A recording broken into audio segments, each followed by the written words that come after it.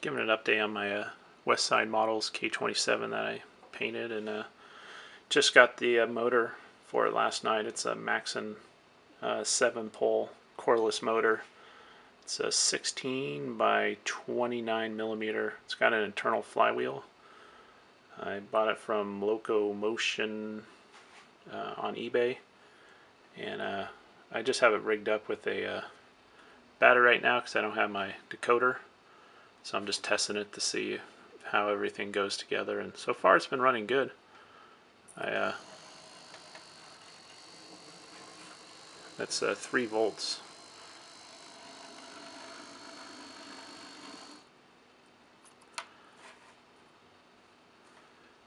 I just need to go ahead and order the decoder because my local hobby shop didn't have it. There it is, running in reverse.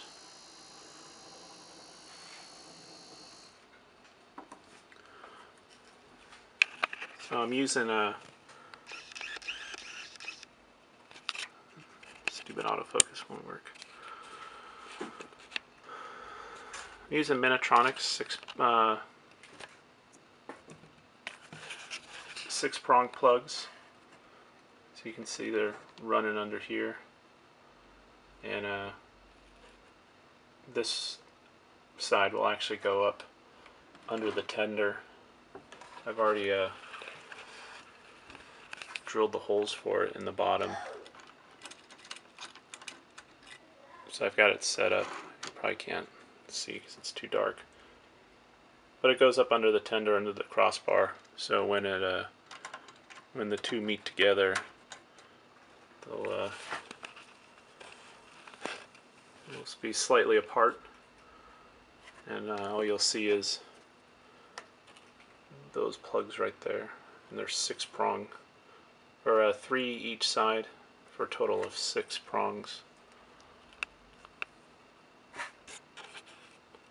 I've used them on another locomotive I did a sound decoder for, and it worked pretty well.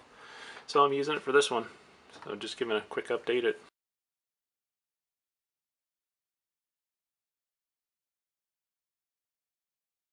So here's the motor I used.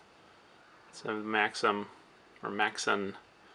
7-core or 7-pole coreless motor.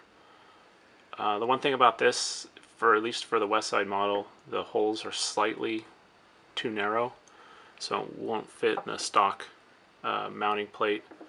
So what I did was actually took the old motor, cut the end off of it where the motor shaft comes out of, and then I've got an end mill, so I milled the back perfectly flat and then drilled 2 adapter holes to fit this bolt pattern, and then use screws to screw into this, countersunk into that plate, and then the stock screws will screw into the original screws that were into here.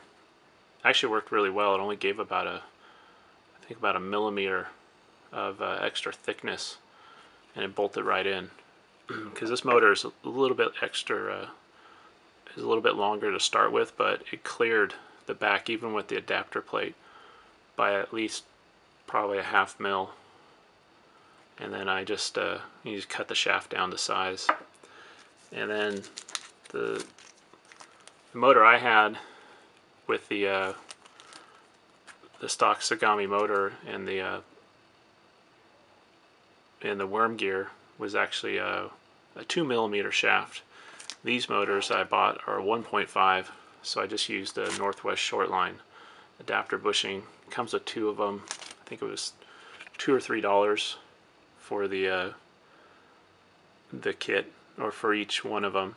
I just ordered it from Northwest Shortline,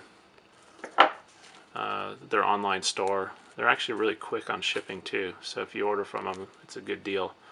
There's a part number 10161-9. It's a 1.5 to 2 millimeter. You only really need 2 of them. I also order extra because I tend to mess stuff up on the first try. So once you put that on the motor shaft, this will slide right on, and I just use a little bit of glue to hold it on, and it holds secure. Then you can snug the worm gear up and then set the mesh on it.